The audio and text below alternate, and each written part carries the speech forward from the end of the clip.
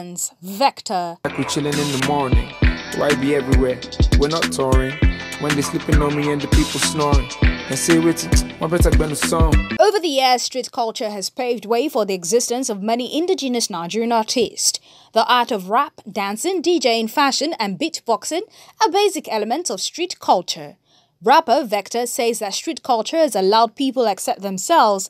He said this while speaking on the impact of street culture on Nigerian hip-hop. Street culture allows people to accept themselves some more. The Ibile movement has allowed some level of pride further attached to the Yoruba tribe. We all, let's not lie to ourselves, at the point we all thought Yoruba was Raz. Everybody would say, local, because you get what I mean? Like, people always misunderstood local to mean less privileged, whereas it's just indigenous. So the more we're able to add, I love the fact that ancestrally, the Yoruba tribe has its history, but we self we add our own join them. Only that from the angle of street culture, now things have spoiled or gone left, but we're making the best out of the left. So I put it on display, street culture is we have accepted who we are. I won't come dato, but guess what? That's fine. If we can't speak proper English, we'll do it like that. We have accepted ourselves. That's what I think street culture has done in hip-hop. People have accepted themselves.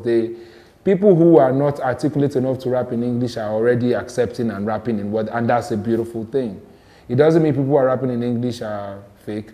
As a plus, street culture has allowed personal self-acceptance that I've seen. It has even worked for me too. When asked the difference between hip-hop and rap, he had this to say. I'll be honest with you, I've not gone to see whether there is a deep research as to whether there is a difference between rap and hip-hop, right? But I feel rap is the art form, hip-hop is the ecosystem of the art form. Like it's the compound. Rap is, some would say rhythm and poetry, some would say rhythmically applied poetry. I think hip-hop is the culture in itself, like the music. Rap is pretty much lyricism.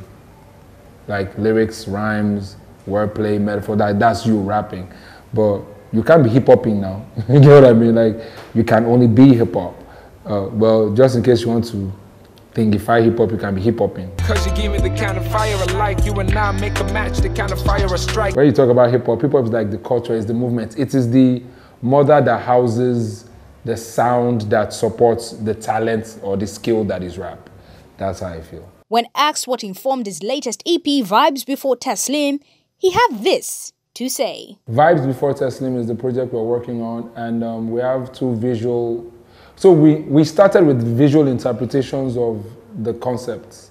We've had something on depression, titled Your Biology is Sending You to Hell, and the next is Women and Sex. Me, I'm just personally tired of us expecting Nigeria to be holy, whereas we know we're not holy. We're expecting Nigeria to be right, whereas, yeah, you know what, let's just accept it, right? We're human beings, we feel. But the deeper story to this is, upon my dad passing, I kind of like lost interest in a lot of things. I realized that the strongest part of a man's life is when you lose somebody really dear to you. At that moment, if they tell you, say, make you drive your Mercedes-Benz inside fire, say your power will come back, you'll do it. And I feel like that's a very strong moment. So at that point, it was like Vibes for Teslim. Okay, let's talk about all these things that are normal. Like you get depressed, yes. Women and sex, definitely yes. Fake hype and all these things, yeah. Fear, of course. Let's address all those things, but then Teslim is going to be self-discovery and self-acceptance. Vibes Before Teslim is, you know, like the journey towards self-discovery. I'm using myself as a case study because if there's anything everybody simultaneously or universally goes through in life, is change.